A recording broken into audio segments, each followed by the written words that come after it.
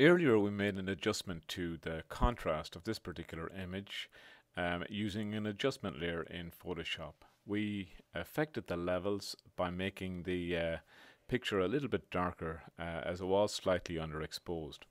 One of the things with such adjustments in Photoshop is that they apply global changes to the whole of the picture, and that may not necessarily be desirable in a lot of respects. Take for example in this particular picture here. If I go over to my layers palette where I have got my adjustment layer on top of my background layer, I can hit the invisibility icon here, which is represented by an eye in the palette, and see what the image looked like before and after adjustment.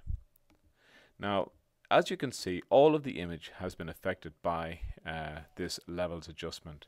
But in fact, I think that perhaps my apples, I would like them to maybe be a little bit more in the foreground space, and thus probably should be a little bit brighter. One of the things about adjustment layers is that they afford us the ability of being able to be selective in relation to where the adjustment takes place across the image. At the moment, that adjustment to contrast is global, but I can erase elements of that adjustment to a certain parts of my picture using the area known as the layer masks, which is right beside the levels icon in the layers palette here. Now, for using the layer mask, you must first of all click on it to make sure that the bounding box is around the edge of it, which means that that is now active to be for adjustments to take place. I subsequently must go over here to my tool palette and go down to my background color. Now, I should set my background and foreground colors here in this tool palette to black and white, with black as the foreground. And to do that, if you simply hit the little two squares up here, this will revert the default back to black and white, and the little arrow, the curved arrow beside it, if I click on that, I can then alternate between black and white as my foreground color. Black should be selected as my foreground color in this case. Secondly, I need to select my paintbrush from above. Selecting the paintbrush from the palette of tools in this area, there are 4 in total. If I hit the little black arrow at the edge of the icon, you'll see that there are a number of different tools in the paintbrush palette. There we go, we've got the brush tool, the pencil tool, color replacement tool, and the mixer brush tool. Make sure that the brush tool is selected. Then we select the paintbrush size and also its hardness. Now there are 2 different ways to do this. We can select the pixels by doing the slider, or we can use keyboard shortcuts, which I'll show you in a moment. Again, if we adjust the slider, in this case to about 400 pixels, more or less, and hold it over the picture, we'll see an approximate size of the paintbrush that we're going to use. 400 is probably fine for the job that I want to do. Underneath that, the hardness relates to, first of all, how soft the edges of the painted area will be, or equally how hard. 0 is softness, the maximum softness, and by dragging it up to 100 we get a maximum hardness. So again, if we look at these icons in the palette here, the one on the left, which has the soft blurred edge, represents 0 hardness, and the one on the right, which is a full solid circle, that represents 100 hardness, but you can vary in between depending on the job that you're doing. For this particular job, I'm going to keep the hardness down at 0. Hit the return key on the keyboard just to bring me back into the workspace. One of the other things that we'll be looking at later on will be, in terms of the adjustments up here, will be opacity, but I'm not going to talk about that just yet. For the moment, what I intend to do is important to know what you want to do with your image. I want to kind of erase an area of the mask to reveal the brightness of the apples underneath. So in order to do that, what I do is, again, making sure my mask is selected, I then paint over the areas of the apple which have been affected by the levels mask, and you'll see immediately that the apples are becoming brighter. Now it's only the apples that I want to change in this case.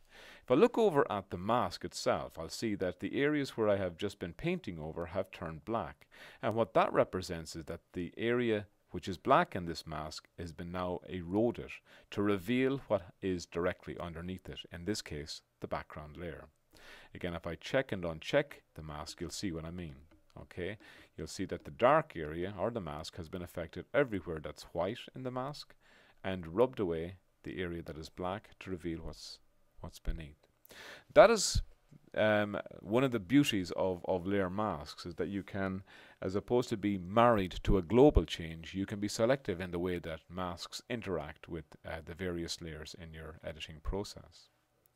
Now, going back to what opacity does, in this particular case here, you'll see that maybe the apples are just a little bit too bright, and maybe that somewhere in between the high contrast and low contrast might be more appropriate.